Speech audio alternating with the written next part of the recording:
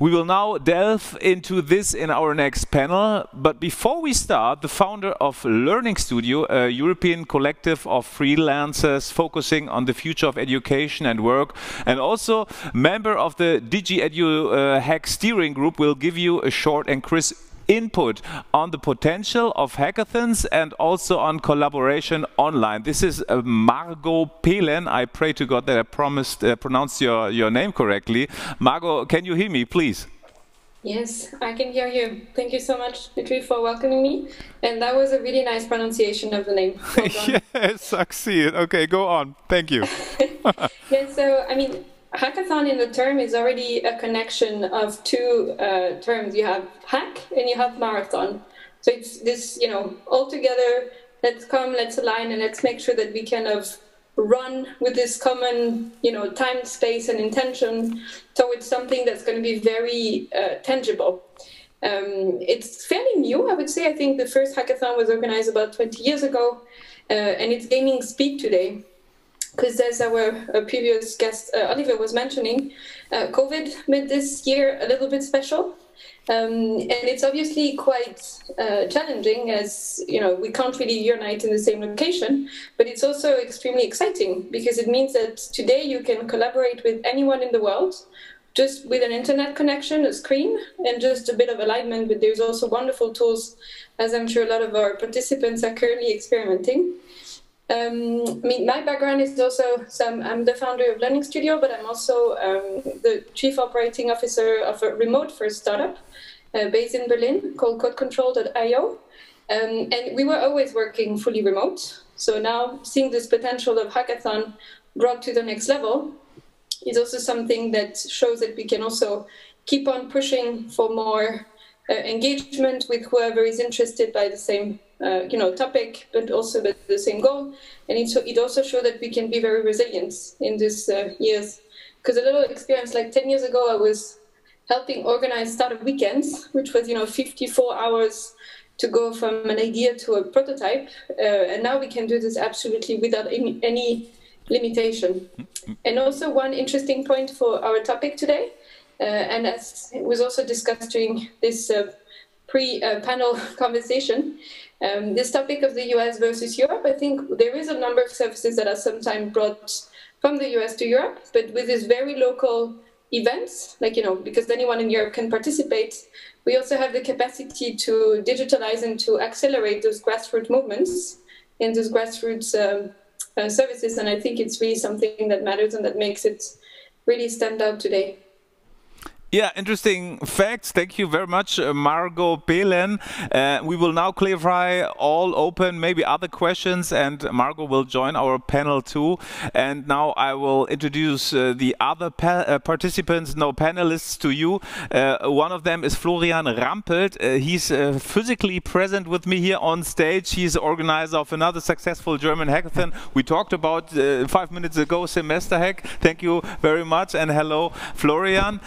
He's also a steering group member from DigiEduHack. Mirko Schoedel is with us. Mirko is one of the organizers of the extremely successful German hackathon Wir für Schule.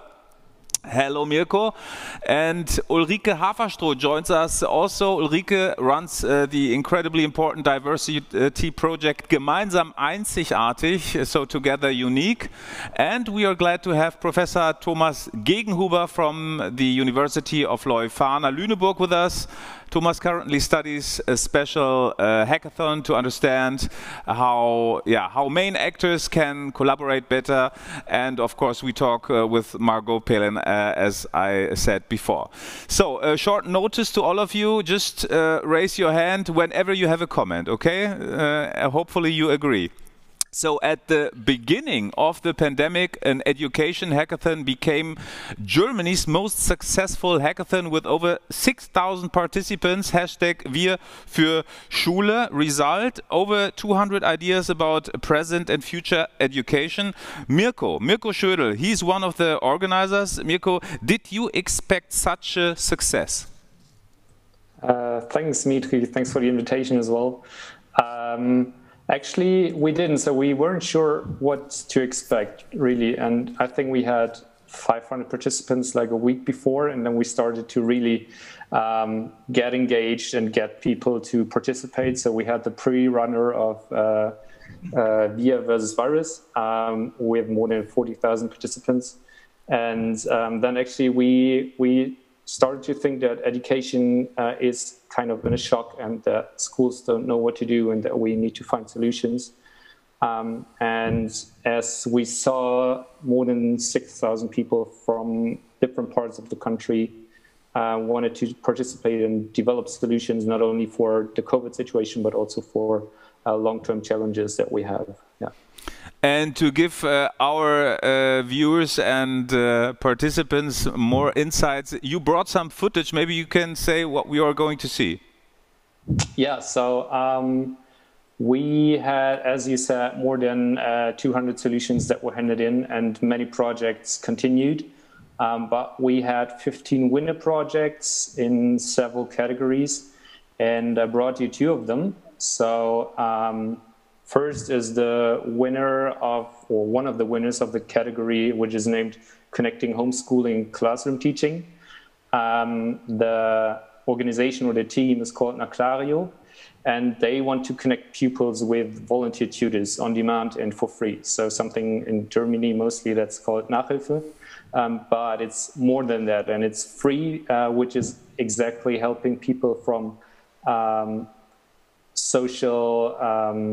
people with social background that cannot actually give money to spend for tutoring. So whenever pupil has a question, they can just go on the site and then ask the questions, and then there's a volunteer who actually gets engaged in a video chat, and they get a quick answer to the question. Okay, Mirko, I would say let's dive into it, okay? All right. Okay.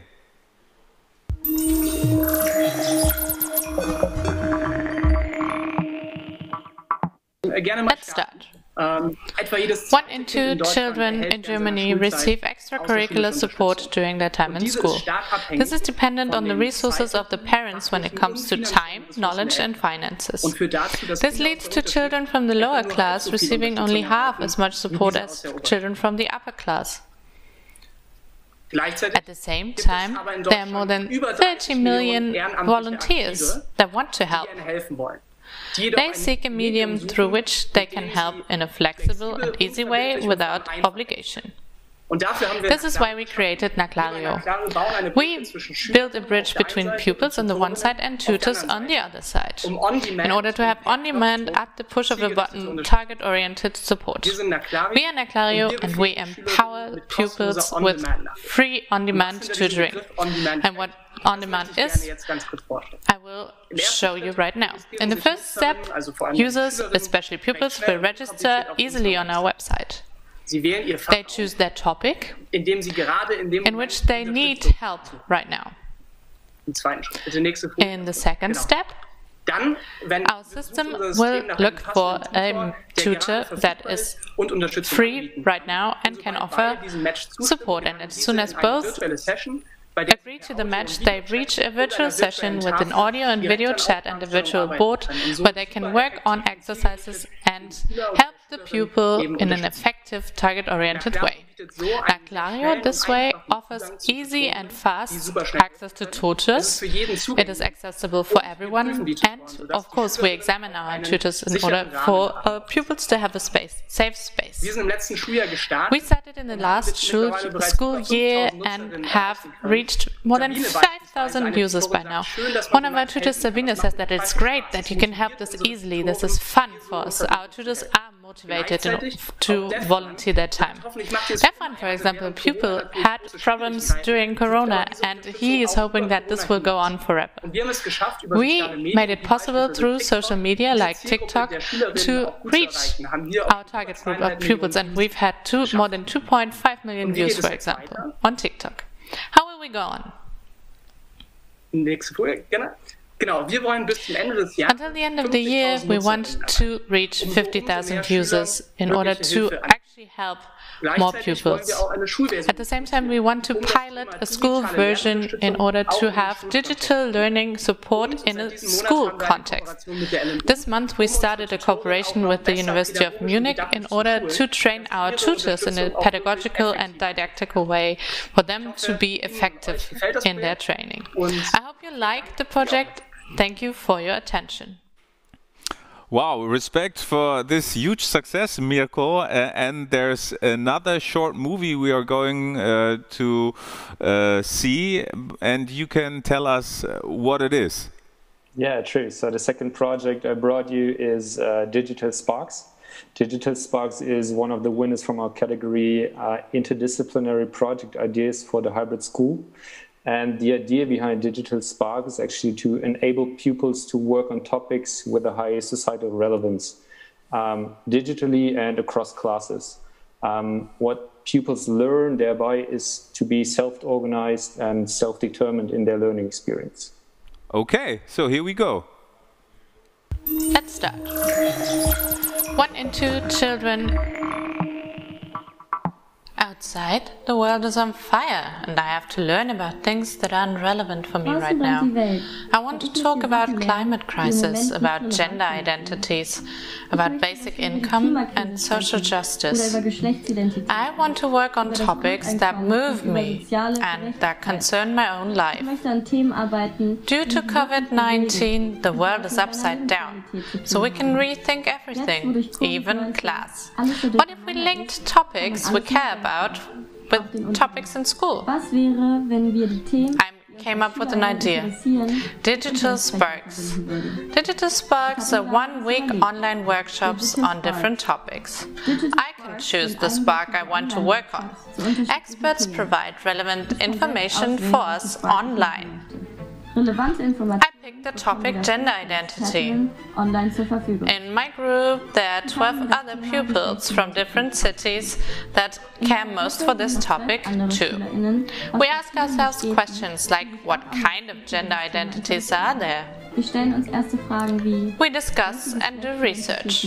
We conduct interviews and listen to expert opinions. And then we dig even deeper. I myself can decide what else I want to learn about. In biospecialization, we study the biological side of things. In political science, I look at the legal framework. At the end of the workshop, we collect and record our thoughts and results and share them through a zine or podcast. But how does a digital spark come about? Pupils suggest topics, experts can submit proposals on the topics, and a jury of pupils choose the concept that will become a digital spark. All digital sparks will be made available on a platform for everyone, open source and for free. So we can finally work on topics that we're interested in, that are important and relevant now. Care to join us? Lust mitzumachen? Mirko, Schoedel, successful output. Thank you so far. And we want to go on here at the stage with Florian Rampelt. Florian is the organizer of SemesterHack, a hackathon that primarily focuses on higher education. Florian, SemesterHack was also a very successful story. That wasn't predictable either, wasn't it? No, it wasn't really, because it was also spontaneous. I mean, just as Mirko said before, we were like confronted with a certain situation of COVID-19, of lockdowns, of closed schools, but also closed higher education institutions. And as Oliver said before, some universities just approached us and say, hey, what can we do? We actually wanted to do offline events. We do hackathons, and we did that before with like 30 pupils in a room coming together like here and hacking. And we didn't know how it would work out. We didn't do it before, and we were just thinking, okay, we need to take responsibility and take action. Yeah. And it was really, really impressive how just after Easter, like week after week, more and more people joined and more universities joined, because all of them said, the summer semester is coming and we have no idea what to do, so let's come together, let's use such a format and let's invent something to make it better. And when was the time or the moment when you have realized, oh, this is going to be big? 2 days before. I mean, we only started organizing it 2 weeks before. Yeah. I canceled 3 weeks before I canceled my holidays, and we said, okay, we need to make something possible. Yeah, 2 days before, I think 2 days before, we had like 800 participants, and then it became 1,000 participants, and we had a lot of great challenges. So it's really, and I think that is one thing about hackathons also. You need to keep motivated. You need to be motivated, although sometimes it's a step-by-step process, and only at the hackathon itself you actually see, okay, does it work? And do people interact? And this, we were talking about this earlier, like feedback culture. So how do you get the people motivated? It's really important. Like for me, first of all, I thought I'm going to be a moderator, interact with them, like I give you advice. And in the end, I ended up in 3 project teams myself. I think you keep you get people motivated by example. You know, it's so much about collaboration. It's so much about sharing ideas, finding inspiration. For me, the best part of it was all the great people. 1,000 people who I met, like a few hundred of those I had an exchange with, who inspired me. Their ideas, but also the people. And we have to lead by example. Yeah, and that was also very, very international, right? It was like the German Academic Exchange Service was a partner, so we had people from India, people from New York joining us. Our colleagues from New York actually took over the night shift, yeah. So it's really good that you find some sleep also. But it was not as international as this time. It was much more focused on the German higher education system, and now it's like it was so impressive for me. Like we have people from Palestine, we have people from Uruguay, all around the world that we didn't have last time. But it was to a certain extent international. And to underline it, you also brought some footage. Yes, I mean, we had also more than 70 ideas that were submitted as projects at the end, but today we want to show you 3 of the best, okay. 3 really inspiring ideas, and they sent us some videos beforehand. So let's take a closer look.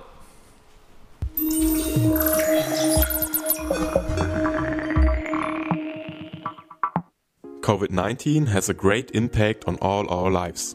Different aspects of everyday life change from easy to difficult, from closeness to distance, from structure to confusion. This also applies to university studies. A successful study has many important factors, such as a completely new environment or the exchange and familiarization with other fellow students. These do not only influence each other's academic success, but also form long-lasting friendships. Especially first-year students have difficult access to all this in times of COVID-19 and digital teaching. As far as the eye can see, only an empty university without students can be found. And if there are no students, there's little chance for exchange. We think the students must not be left alone with these problems before they begin such an important new phase of life.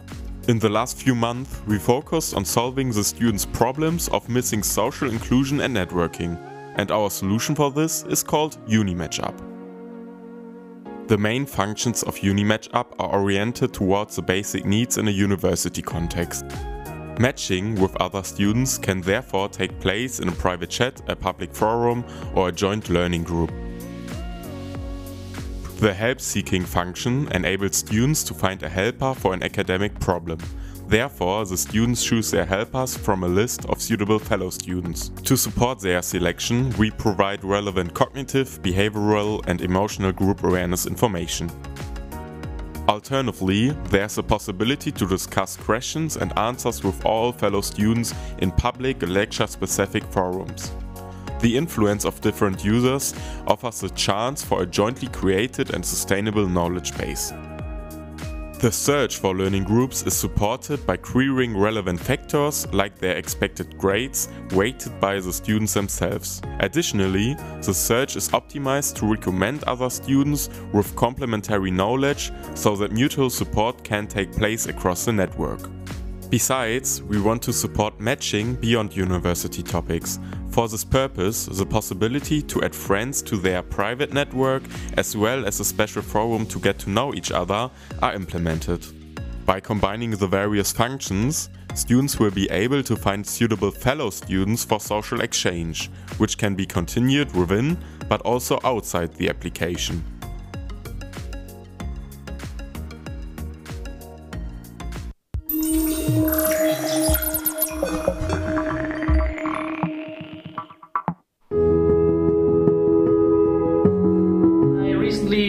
graduated with a bachelor's degree in psychology from the Leuphana University in Germany. And writing a thesis such as this one can be difficult at the best of times. But during the ongoing COVID-19 pandemic, I was faced with exceptionally difficult challenges. And this is maybe best captured by the following sentence. Initially, the current study was devised as a laboratory experiment that would comprise of 2 participants negotiating 3 rounds in an 8-issue negotiation. However, due to the escalation of the current COVID-19 pandemic, we had to design an online scenario study instead. And now I ask myself, and I ask you the same question, how many other current research studies include similar sentences? Well, it doesn't matter where you are at the moment, what your research field is, and it also doesn't matter how experienced you are as a researcher. For research to go on during those times we have now, it is very important that research goes online. And that's why our team met virtually at the Semester Hack in 2020 in order to exactly tackle that challenge. We want to make sure that research goes on despite of the coronavirus pandemic. And in order to do so, we think it is very important for research to go online.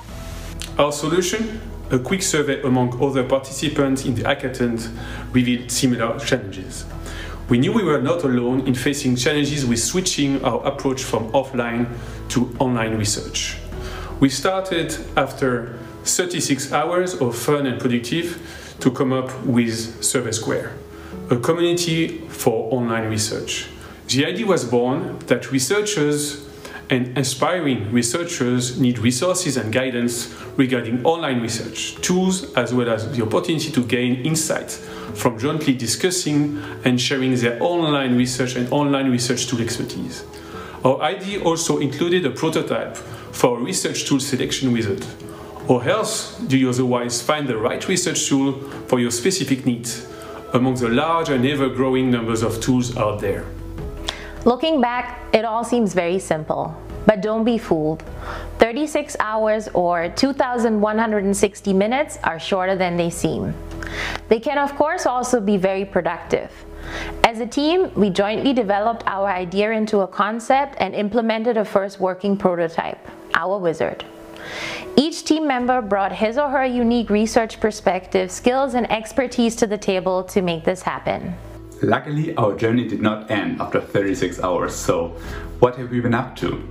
Based on our surprising second place at this year's hackathon, we were able to transform Survey Squared into OnResto.com. OnResto what? OnResto.com is a research project based at Leuphana University and funded by the German Ministry of Education and Research, fostering online research tool competence. In that project, we are trying to provide open learning and teaching materials for researchers and students alike so they can become more proficient in conducting online research. We are pretty sure that our journey does not end here, so stay tuned.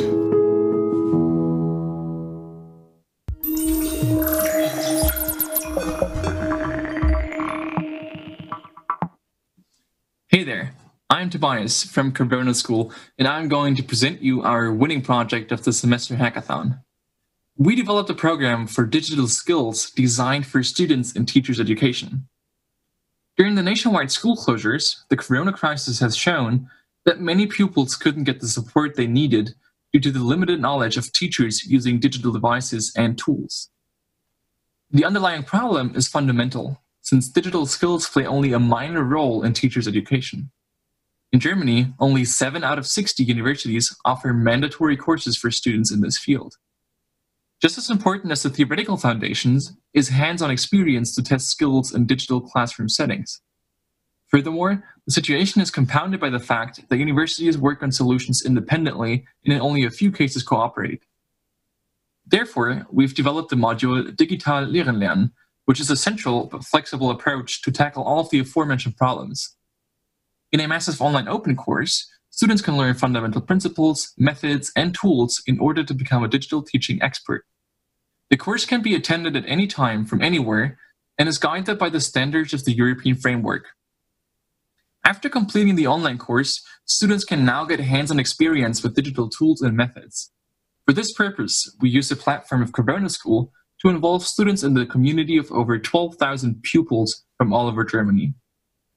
With our central approach, students can exchange ideas with others, get inspiration in peer-to-peer calls, and reflect their lessons with the individual mentors during the entire time.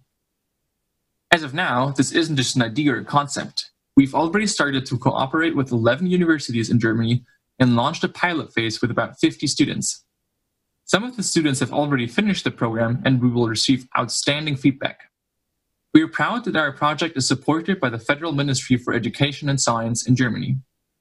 Let's build our project together and educate students for the School of Tomorrow. Approach the Corona School if you're interested in this project, and thank you for tuning in. Well, really impressive projects. We are talking about the potential of hackathons, and well, here they are. Florian, to be honest, I don't know. I cannot believe that this is in the result of an hackathon. So, is this the outcome of work, which I don't know, 24-hour work? Yeah, I don't think they stopped after 2 days. Yeah. It's really about, I mean, a hackathon is an inspiring momentum. And it's so great to share all of this inspiration and to focus within the 2 days on first ideas. But what is crucial and what they showed us in these videos is that you continue to work afterwards. What I love most about the hackathon that we have at the moment is that we have a lot of teams who have been with us already in May. And they're coming back now and they're saying, hey, we learned a lot in the last 6 months, and we want to continue to develop what we are working on, what we are innovating, because innovation is not a one-day project. It takes time, and it is necessary also to take this time in order to develop the future of education. So magic word is implementation, yeah? This okay. Sure. Yeah. Thank you so far, Florian. Now we want to talk to Ulrike Haferstroh. Ulrike, you are a leader of the diversity project Unique Together. What is it exactly about, and how you are connecting with hackathons? Well, thank you for the invitation. I'm very happy to be here.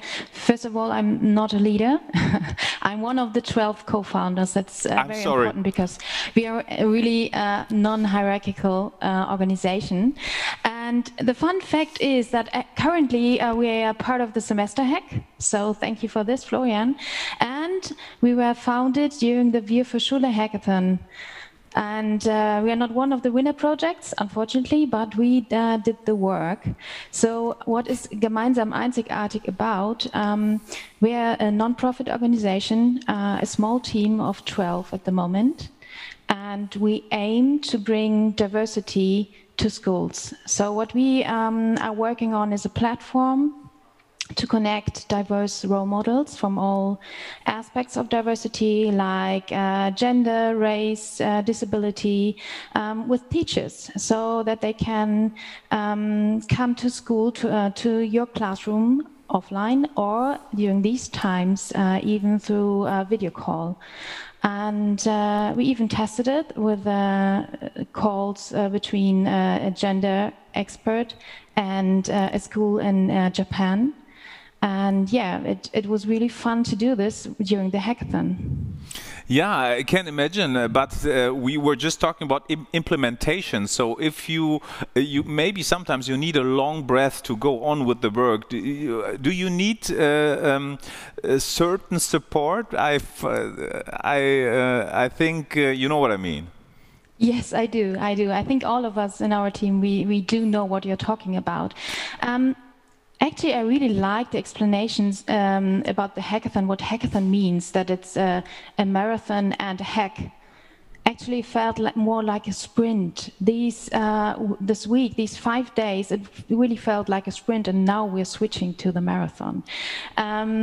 We are all volunteers, what means that we are working for free. We're working next to our full-time jobs or studies.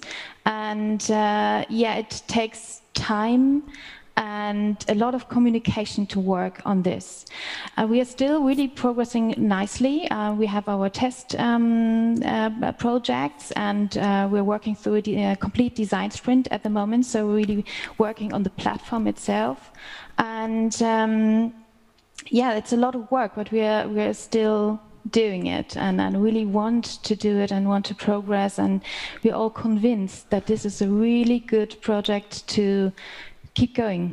Yeah, this is such an important project. Like, if it is when it is about inclusion. So tell us about the reactions from people who you are talking to. Like, how do they respond to it, and what are the reactions? Really positive. We conducted a lot of interviews already during the hackathon, just to get to know more about the need of teachers and schools, and also Sozialarbeiter, the social employees in schools, but also about the experts. So what do they need? And we spoke with pupils, students in schools, and what they missed during their school time. So there were so many aspects that they missed, and just last week I had a call with a teacher who works in Brandenburg, and he told me that they have a special problem, and that for him it's really difficult to get an expert in his class at the moment. I mean, they cannot invite someone, so he was really interested if we can set up a project for him, just a 2 hours call with an expert who was really experienced with talking with 7th or 8th grader. So yeah. They need it. To be honest, politicians, especially in Germany, they address like inclusion like on the top of the agenda. But if you ask like teachers or students, they say no, I cannot see it. So what's your experience? No, actually not. The teachers we talked to, they're really interested in it, and I mean, there's a lot happening. Sorry, so that was a misunderstanding. I thought the teachers were complaining about that they need more support. You know, that was. Yeah. And I think this is the potential of hackathons too, so that we can really bring up ideas and really show ways how it could be possible to change something, and how easy it could be, and a lot faster than a politician who would change any law or something like that. So it can be really, really easy and fast. But on the other hand, I think that might be our biggest obstacle, implementing the idea. So is it really possible that the headmaster of the school says, okay, yes, you're allowed now. It's enough proof that you do a good job, and these people should be switched into a classroom and give their presentation on race or whatever. Yes, hurdles, obstacles, we will deepen it in a few minutes. Want to talk now to Professor Thomas Gegenhuber from the University of Leuphana in Lüneburg. Thomas, you do research on hackathons. What measures can be taken in the aftermath of a hackathon to help implement ideas, what we were talking about? Yeah, and I think it's really, and thank you for the prior comments, because I think it's so important to understand that the hackathon is the sprint, and then there's the marathon. And the marathon, it's sweaty, it's hard work, because innovation, coming up with new things is almost easy. But the hard part, especially in education system that's highly regulated, where you have different jurisdictions and responsibilities, such as in Germany, among the different provinces, it's just a really hard thing to get the implementation going. And there are things you can do, or that we can do, to make it better, that this idea of civil society and government working together to improve solutions. What we can do is, for one thing, bottom-up strategies. Do we find local change agents that are willing to work with such initiatives? So local school, and you can try out, for example, the project just mentioned before. Another thing is also going from the top down. Although the federal government has no control about the provinces, how they deal with the education system. And Mirko and I, we had a conversation 1 or 2 weeks ago. What Wir für Schule did was amazing, is they brought together with the federal government, all ministers, education ministers from the various provinces. And there, the initiatives of Wir für Schule had the ability to pitch to those responsible for their various education systems. And And here's the thing, politicians are always surprised how professional civil society initiatives can be. Yeah. So there is a truly innovative potential. At the same time, we need to change, so citizen teams that are interdisciplinary, they come from various backgrounds, can create innovative ideas. What they lack a bit is developing ideas takes time. So what's happening in 6 months? What's happening in a year? And here, a traditional company that's providing a boring, lame service that kind of works is an advantage because, you know, as a government, it's always going to be there. It's not working the way we want it, but it kind of works, so we prefer to work with the company. Okay. What we need to find a way is how we can, these seeds of innovation, all these teams that have this amazing energy, how can we find a way that they are legitimate in the eyes of the government and see, okay, we can do a long-term support for these teams and we want to work with these teams. We need to give them a chance. Maybe it sounds a little bit like authorities or maybe politics is underestimated the potential of hackathons. So how could you, or how can you convince local authorities to change their mind? I mean, that is the big question. But I think where we're going is, first of all, we're going to have success stories. Yeah. Wir für Schule, from Wir versus Virus, that was mentioned before in one of your early conversations. And we see that those successes, those projects who go the sweaty, hard, you know, do the marathon.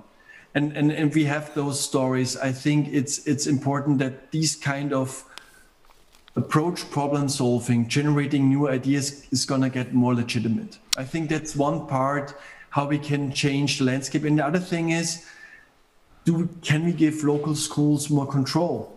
Can we change the way how we think about innovation in the school system? Can we change the laws and the structures and the rules they need to follow? Like if I'm a local school principal and for everything I need to ask the higher levels, it's difficult to try out something new.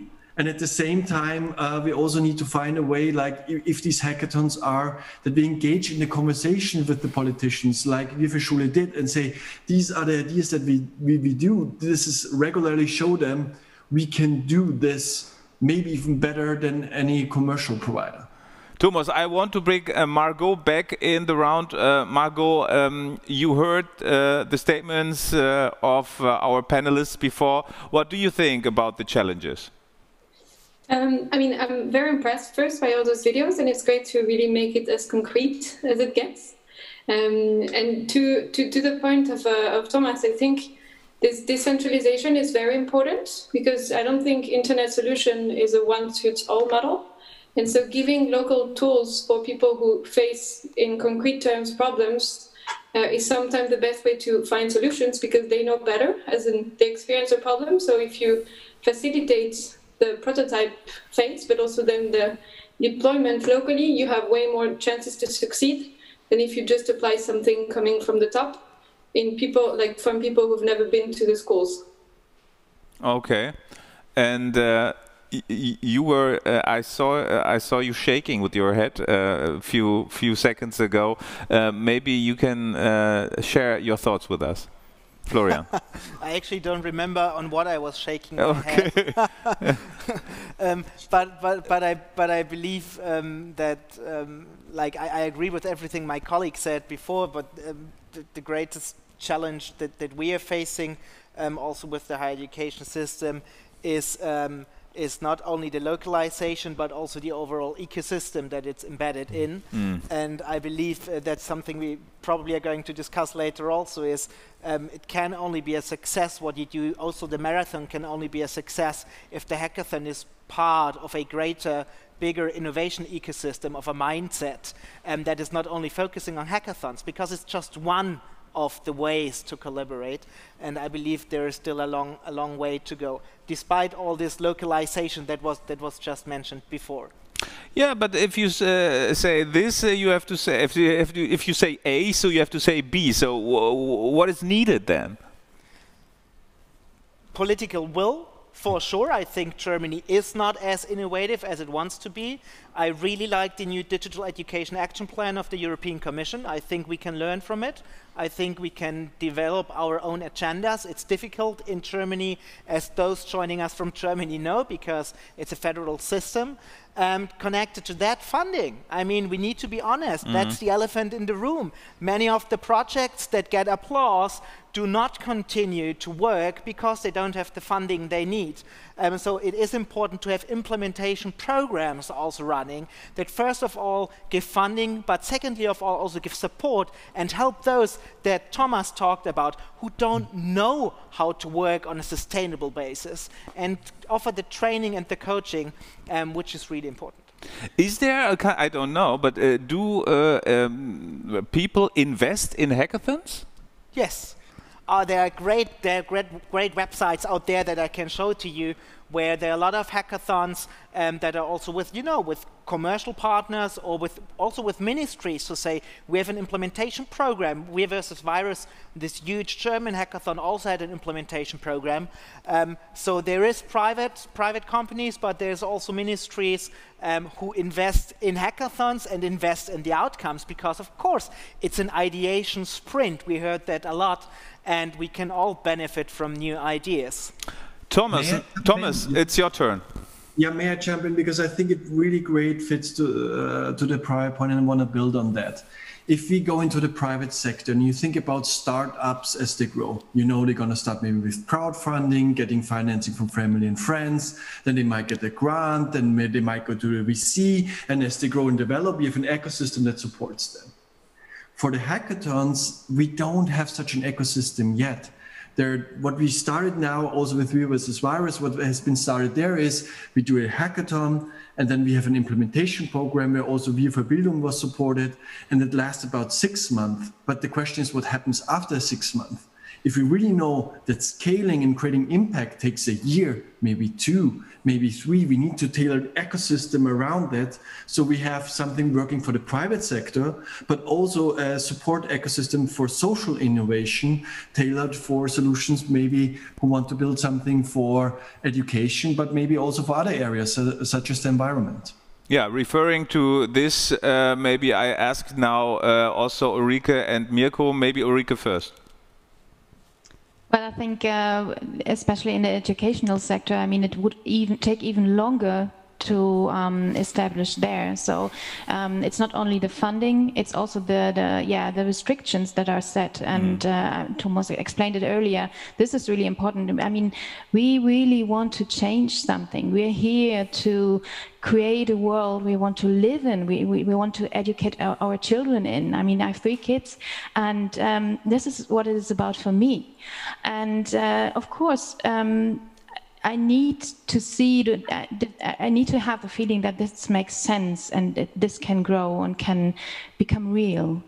And a bit of help and to reduce the restrictions would be really, really good. Mirko? Well, I think it all comes down to what Florian already said, like in one of the first sentences, that we actually need a change of mindset, that we actually need a culture in Germany to appreciate innovation and not only to say, okay, this is one hackathon and it's great, we made great PR for it, now we're out from the ministries and political actors, but to say, okay, these are solutions that we actually want to have in schools. These are solutions that we want to support and that we want to bring because they're an advantage to what we have right now. That also means that hackathons, if we want to have like continuous progress, that we need long-term support from political actors like the Federal Ministry of Education, from the Kultusministerkonferenz, from different actors who have the power to actually do something. And it's always great, but if we don't get the support, then we need to find another way and then maybe implement a system where we can just bring solutions to the schools because we work with them like closely on an individual level. Of course, there are existing some highlighted projects supported by politics, but to ask a provocative question, maybe the situation is like this because not everybody is addressed when you talk about hackathons. You know what I mean? Like my kids, I am a father of 3, they're all digital natives. But when I see my aunt, she is 65 and she's not so familiar with hackathons maybe, and politics is always thinking of the whole society. So what do you say now? Well, so I think that's something that you can actually develop in hackathons. So what we made in one of the projects made in Schule is to actually find a solution to bring all people together to make sure that every person in Germany is enabled to have a laptop, for example. So there are also like pupils with or families with 3 kids and there's only 1 laptop. How are they going to engage? And that we need also development for older people to actually know what digitization is about and how we can use it. That it's not the enemy, but it's like opportunities that we can use. Thomas? Yeah, and I want to add to that. I think the argument that we need to bring there is obviously we're lagging behind in digitalization in the entire education sector. And let's invite citizens, let's work together to fix this problem. And of course, hackathon is a word that not everyone understands, but the idea of, hey, let's work together to create solutions and seek to implement them, rather than waiting and making citizens as part of this change story is, I think, something that is communicatable to broader audiences. Florian? I would actually choose a little different narrative. I wouldn't start with the solutions, but with the challenges. I think it is very important to have clear messages about the challenges that people are facing where they are. In our higher education system, for example, we saw the Match-Up app. You know, it's a matching app for students. 90% of university teachers wouldn't understand what this is about. It's okay. But in our hackathon, we also had university teachers from the age of 30 to the age of 60 who worked together on digital teaching because there are very specific challenges. How do I make my seminar digital now? And this is as simple as that. You have a challenge, and a hackathon is one of different opportunities to work on that challenge. And I think what we really have to work on, we have to become better is clear messages that do not too much use like all the buzzwords in the digital field, and but being clear about the needs and the challenges of the individual. And also your aunt or whoever has a challenge. Maybe not an educational one, but maybe one that is referred to social contact to others. And I believe everyone has something that can be sorted out in a nice, inspiring hackathon. Margaux, you are an expert for online collaboration. So do you see also like maybe people of the older generation there? Yeah, I mean, I think with home office, a lot of people had to be dragged in front of the screen more than they wish they could. Yeah. So I think it's something that we experience too with the whole spectrum of comforts.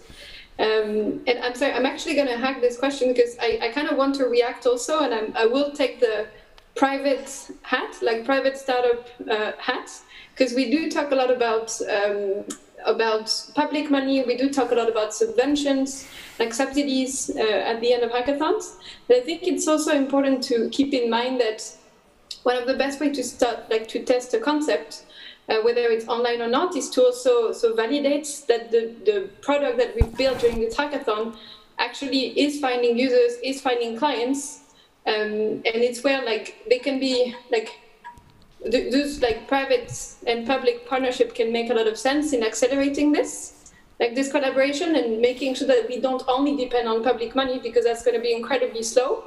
And there's a lot of initiative now going in this sense. I mean, I'm more focusing normally on adult education, and I can see, for example, models like 42, which is a school that was started in Paris and now opening 2 schools, one in Heilbronn and one in Wolfsburg, is taking, for example, applications now, and it's going to be fully free for students who have no obligation to work with any companies. And it's also a validation that there is innovation that's possible, even though it's not publicly funded. So I don't think we should always wait for public funding, but I think it's also about creating our own luck and making sure that we have this, first clients, first users, and that it also creates this ecosystem that we were talking about. Yeah. And it doesn't need to, I mean, I'm not saying that everything should be private. On the opposite, I think it has to be a mix of money, and that it's easier to test things maybe with the private sector and then to have public funding if we think that it should be going like on another scale of maybe accessing population that couldn't necessarily afford it. That's why it also needs to be quite inclusive, of course. But I wouldn't throw a rock at the private sector by all means, because it also explains why sometimes Germany is a bit behind in terms of Digitalisierung in education. Oh, interesting fact. Do you agree? Partially. I'd say when we talk about also the unique potential of European educational systems, I think they should also, compared to other regions of this world, be very much about education as a public good. And I think one of the biggest challenges that we are facing, and many of the topics that we see in our hackathons, are about overcoming monopolies in the educational market that is governed by big private companies. I believe, and I have worked in a startup as well that we built up with a combination of private and public funding. I believe the combination and private-public partnerships for sure are key. But I also believe that, especially in Europe, we do need a strong open educational initiative created and strengthened through hackathons, because I believe education as a public good is one of the strongest aspects of what we have in Europe. So yeah, and I believe innovation is also possible. I just created an AI learning platform with public money. I think you just have to dare to start something, and you need to have the mindset also with public funding, and then it works out. Interesting. Any enhancing comments here to that, on that? Please, feel free, Mirko. Yeah, well, so I think that's actually what Margaux wanted to say, is that public sector is just sometimes too slow, and that we cannot wait to actually have money in like a year or something to do it. So maybe sometimes we just need to start and then need to see how we can actually arrange all the circumstances. Okay, always about the money. It's always always about the money. Maybe a question to Ulrike. Who can or who should learn from hackathons? Everyone. Yeah, but how? But how then? Because in my eyes, in my opinion, too less people know about hackathons, right?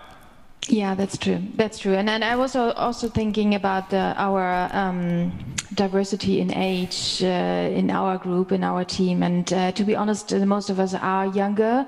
I think I'm, together with two others, the oldest.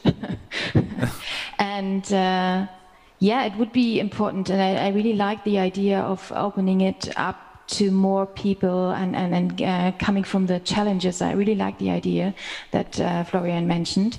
And I think it's important for everyone to know about hackathons, because it's not only about hacking projects, it's about empowering people to dare to change things and really to envision something that could be better. Right, Thomas. Yeah, I just want to say something about what I think important is. We also need to be aware hackathon is one format among many other. The key notion is it's about openness. You make an open call for solving problems. People with different backgrounds come together, and then within the 48 time they create solutions. But we could also do, let's say, a large-scale innovation contest and say, okay, we have 6 months. We have phase 1 and then phase 2, and at the end, the winner, we're going to make an innovation contest, and at the end, the winner gets 150K. So I'm just saying there are various modes of how we can bring people together and how can we open up as a government to full such collaborations. Hackathon is one instrument. We can do a traditional open innovation contest, but we could also do just accelerator programs where we just more focus on people, bringing people together. So there's various kind of ways how we can organize these things. And especially what we're going to see in 1 or 2 years, we have now projects coming out of the hackathons, and then the question is, in 1 year, how can they re-enter the hackathon with a new problem so they can recruit new people? So how can we use the hackathons or other formats to help existing initiatives to even further, grow further? I think that's also a challenge that we have, not just to have a lot of one-hit wonder hackathons, but also how can we create accumulation and build on each other as these events or kind of these stories kind of grow. Normally, in my eyes, economy must be deeply interested in hackathons, really more than now. So, and I ask myself, why isn't it? I think they are already. If I talk to the companies that I mean, like really the big companies. They are. Yeah? Yeah. They are interested. For us, it's sometimes even more the question, if we want to be independent in the hackathons that we organize, can we take money, for example? Okay, so this is another question there. So I really love the exchange we have with many companies, with many stakeholders, American as well as German big tech companies, who are very much pushing for hackathon formats, who are very much supporting and organizing all their own hackathons. I mean, probably today we are doing the DigiEduHack. There are thousands of other hackathons only in Europe, many of them supported by companies, and which is a good thing for sure. I would like to talk about one really important question that you asked before, so we are jumping a little, but the question you asked is who could and should learn from hackathons? Yeah. And Margaux started answering to that. I think what is really crucial and hasn't been clear enough here is very often we talk about user-driven innovation when we talk about hackathons. Very often we talk about students, but we need to also talk about the stakeholders coming together. It's even more crucial, I think, in the higher education sphere where we work, but also in schools. It's people coming together on eye level and working on a challenge on eye level, the student with the teacher.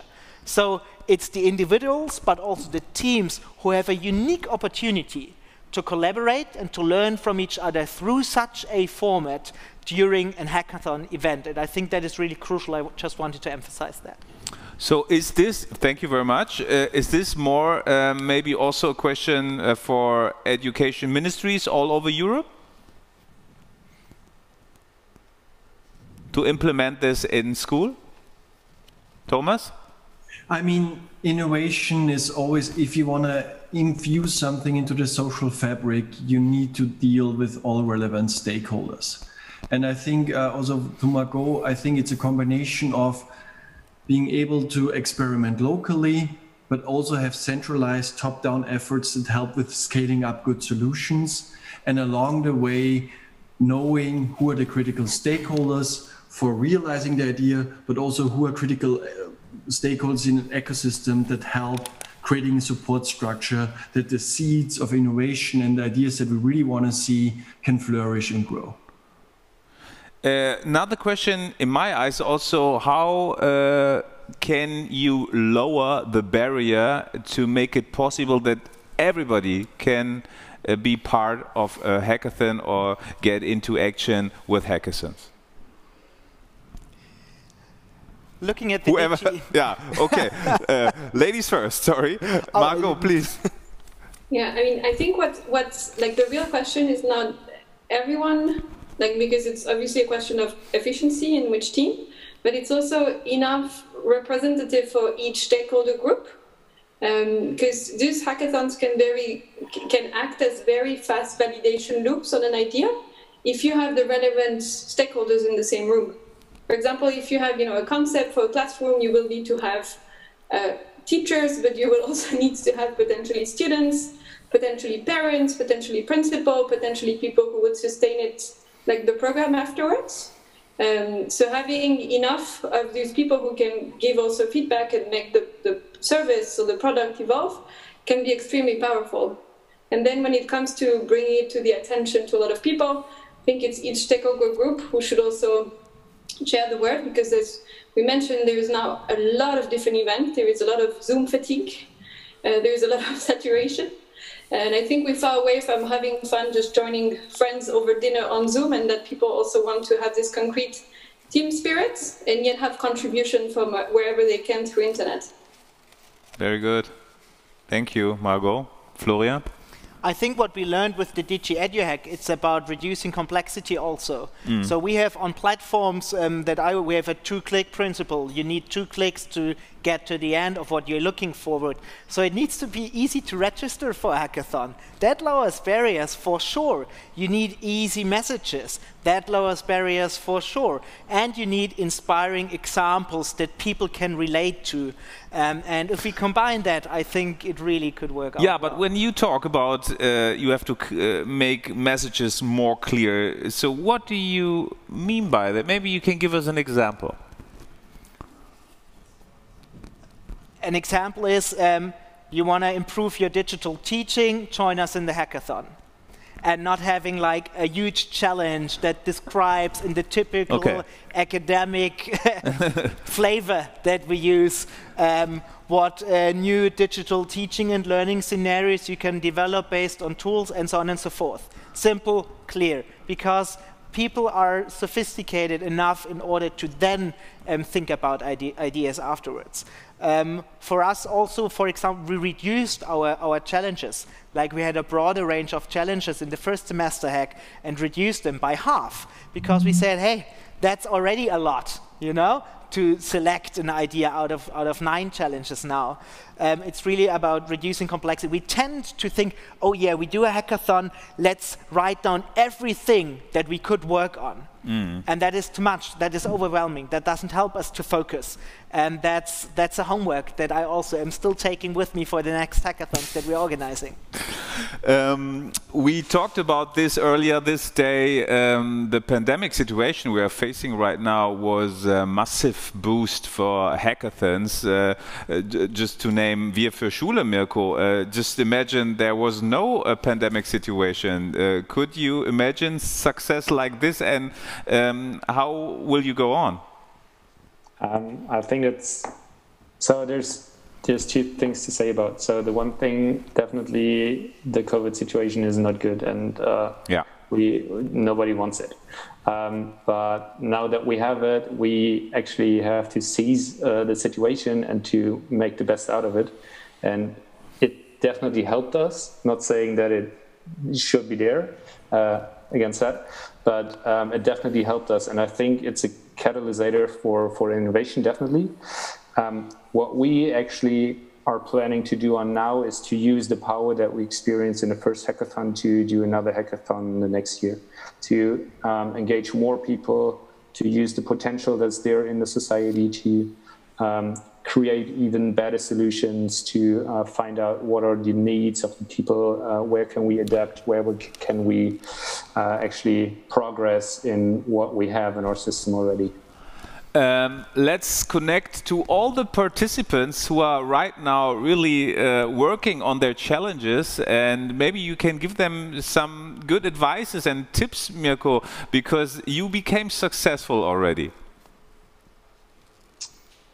So the most important thing is to actually do what you really want to do, and really try to do something that's important, that you want to give a message to the people, and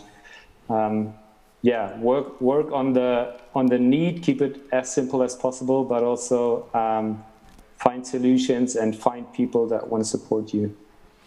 So I beg also the other panelists to address a message to all our participants worldwide who are working on their challenges. Maybe you first, Thomas? Yeah, and adding to that, like we talked about legitimacy. So are you taken seriously? So work early on, really think about how can I test and prototype my solution, and who's my partner for that? Who do I need to talk with? On your website, place the logo of the hack, or maybe you get some regional media partner. Often local media reports proudly about successes of people who won at hackathons, and you can use that to say, hey, these are people who approve me. And I would that effect would think about how can you create legitimacy for your own initiative by tying yourself to success or to media stories or to endorsements from people who are experts from the field. Ulrike, maybe you can share your experience with the folks out there. Yeah, well, first of all, I really wish you have fun, enjoy it, because it's really a fun situation, and then just have fun. And remember, it's not a marathon alone. You're together with a team, so really enjoy your team, work together, and yeah, have fun. Thank you. And Margaux, please.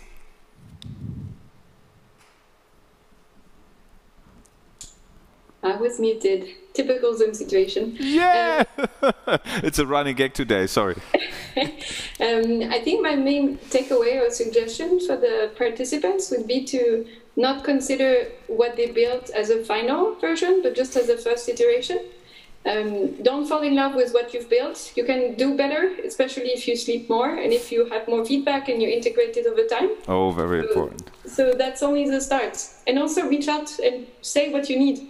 You know, there's Twitter, there is also this community of, like in the steering group, like just say what you need and we will support. Don't fall in love with what you build. Very good. Thank you, Margaux. Florian, you can maybe you got additional information now. Yeah, just coming from the online community where we're doing our hackathon at the moment, I would see it even more basic. It's ask questions, talk to each other. And there are always ups and downs, you know? Stay motivated, motivate each other, go out, get some fresh air, find some sleep. Margaux just said that. But I think it's really important that you find a team and that you work with others and that you dare to dream together. Oh, this is very good. Thomas, because I forgot to ask you this, politicians, they rely, of course, always on numbers and researches. And so you do researches on hackathons, so should there be more? Yes, I think it's an important instrument. And I think we're gonna, like, if we think about how many crisis hackathons there have been around the globe for the COVID crisis, I think it was 80 or 90. And educational hackathons, we also see a greater number. So I do encourage, and I like that this community come together, that people come together, a movement saying we want to be part of changing the way how we think education, or to change the way how we deal with the crisis. And I think this momentum, I want to encourage and see more.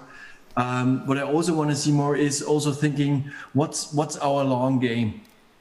Because as we know, like, we cannot start only several sprints, we also need to be in the marathon. And I think it ties back what you said before, how we can turn into this momentum into a societal driving, changing force that helps us build around the world institutional frameworks, that social bottom-up innovation from the citizens in collaboration with the government can flourish. Oh, that was very good. Thank you very much, Thomas. And I don't know, but I'm polite. Did I get any questions? Because we were talking about the potential of hackathons. Maybe there was missing one question, and you could ask the question right now.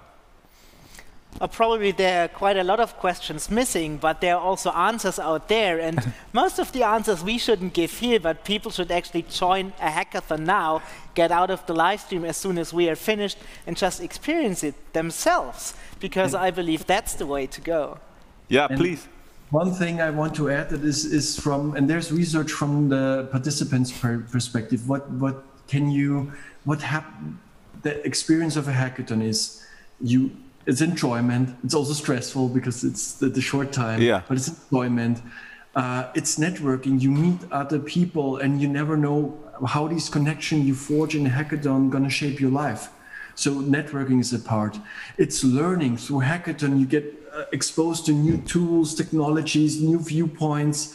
Also that part, the learning part, is a big part of the hackathon experience. And lastly, which is of course difficult, but it's a cool if you achieve it, and it's also part of this learning journey, is actually with your solution, you are able to make a difference in a small area of social life.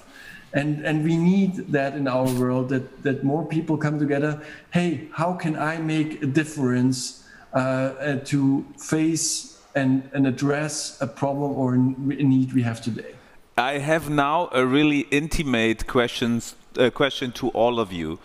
Do your loved ones, your partners, your children, do they exactly know what you are doing when I talk about hackathons? Do your wife, do your husband know what you are doing? Yeah. Margaux, was it you with the yeah? No, it was Ulrike, right? Yes, it was me. But yes, they do know. They do know about it. I mean, my husband and I, we're both working in the digital industry, so yes, he knows. He thinks I'm a bit crazy, but he tolerates it. And my kids join sometimes in Zoom conference, so I really had to put them away now. They like it. Actually, also they like the people that they are getting in our home at the moment through this work and the hackathons. Yeah, yes. The surrounding the personal surrounding is so important. That's why I asked this question. Margaux, how is it with you? I mean, I was working remote first before COVID, so I never really suffered from that, very luckily. But it's also because we're in the very luxurious situation to not have any kids without a school system. So I think you do have peace at home and headspace to focus on work. And all the projects that I've been doing were always collaborating with people everywhere in Europe. And my husband is also along those lines. So I'm part of the lucky one who had a bit of quiet and who saved on commute times. Very good. Mirko, I think the last 6 months were incredible for you because you were putting so much work on a hackathon, Wir für Schule. So what is your answer to my question? Also, I actually quit my previous job to do Wir für Schule and to work on this mission to change the educational sector to engage people. So I think the first moment was, what exactly are you doing and why are you doing this and why did you quit your job? Yeah.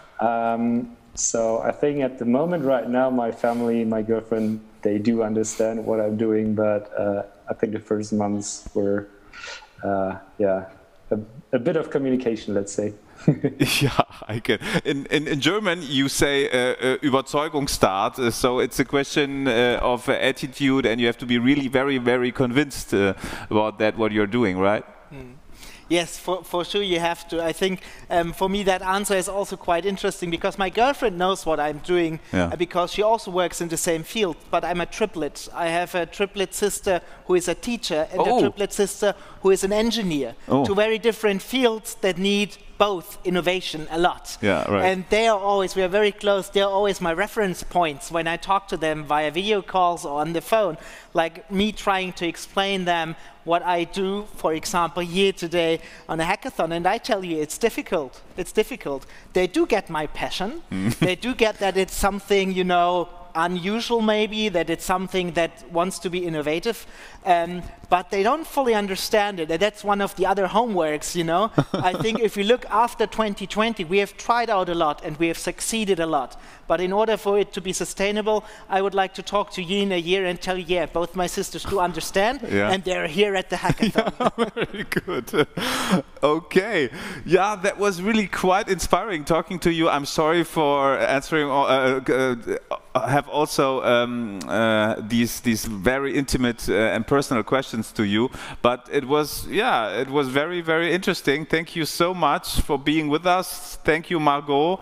Thank you, Mirko. Thank you, Ulrike, and thank you, Thomas. All the best for you, and stay like this. Thank you very much, and also thank you, of course, Florian. Thank you.